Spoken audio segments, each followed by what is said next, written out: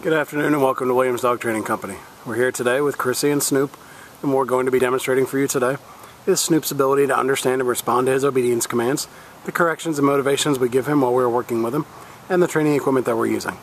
Chrissy is using a regular 6-foot web training leash, and she's going to keep the bulk of that leash folded neatly in her right hand, leaving her left hand free to give the correction. Correction that we give is a tug and let go to the training collar, which is the second piece of equipment that we're using. Snoop has been fitted with his own personal training collar, and we'll show you how to properly use this during your one-on-one lesson. As you can see, Snoop is seated nicely on Chrissy's left, which is where all our obedience training is done. The first command they're going to demonstrate is heeling, which is proper walking on a leash. Chrissy and Snoop take off doing that now. The command you want to use for this is Snoop heel, and then you just start walking and he'll fall right in line on your left-hand side. And we've also gone ahead and incorporated our automatic sit into this. So anytime Chrissy stops her feet, Snoop will sit. There's that automatic sit. It's important when you're heeling Snoop that he walks nicely at your pace on your left-hand side without trying to pull ahead or lag behind. If he did attempt to pull ahead or lag behind, you say no, give a tug and let go correction to the training collar, repeat your command to heel, and then start walking again. The next command they're going to demonstrate is our stay command, which is a hand and voice command. Chrissy will use the open flat of her left palm and inch or so from Snoop's muzzle and the one-word command to stay. She walks out to the end of the training leash. This is a good exercise to build up self-control in Snoop. You want to start practicing this one at about a minute's time and work your way up in increments until you get to about 3 minutes.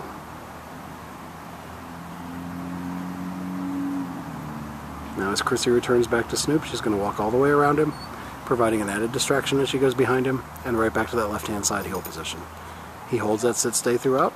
She gives him some praise and then heels him right out of it. And we'll show you a little more of the heel, sit, and stay. There's that automatic sit.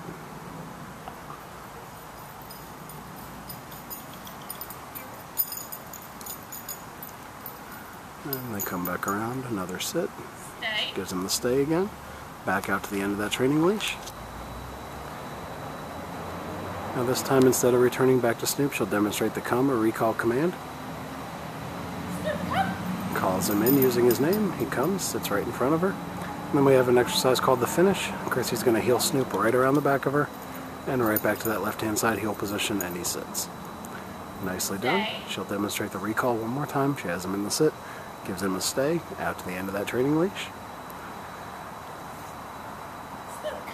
Calls him into her. He comes in, sits right in front. And then the finish, she heels him right around the back of her and gets him right back to that left-hand side heel position, and he sits.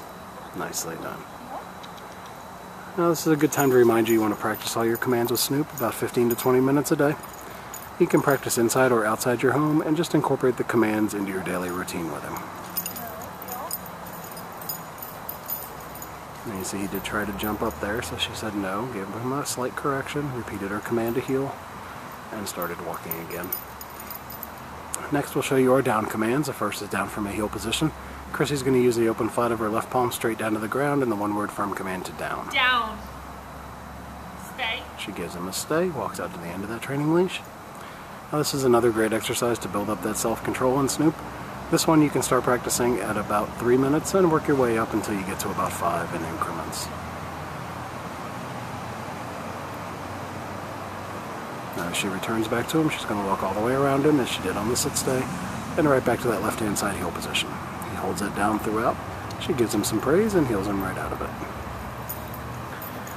And you see he's doing very well, but if for any reason he does not respond to one of your commands, it's always important to follow through. So the first word out of your mouth would always be no, followed by a tug and let go correction to his training collar, and then you repeat the command you'd given him. Now she's going to show you the down again. Stay. And the stay. Walk back out to the end of that training leash. And this time she'll demonstrate that recall command right out of the down position. Calls him in, comes in, sits right in front. And then the finish, she heels him right around the back of her and gets him right back to that left-hand side heel position, and he sits nicely. It will give them a second to get lined up for our final command, which will be down from a distance.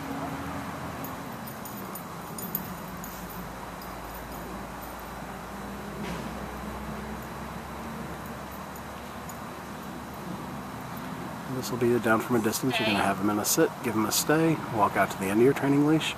Now, this is the only time you use your right hand to give the command, and Chrissy will drop him into a down from the end of the training leash. No. Down. See, he didn't go the first time, so she's going to repeat it.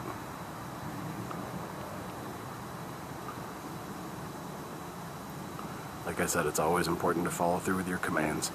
He does know them, but he might try to test you, so you have to say no, give a tug and let go correction, and repeat the command if he does. Alright, we've demonstrated for you our basic obedience commands that Snoop has learned here at school. It's been a pleasure working with Snoop, and we thank you again for choosing Williams Dog Training Company as your personal dog trainer.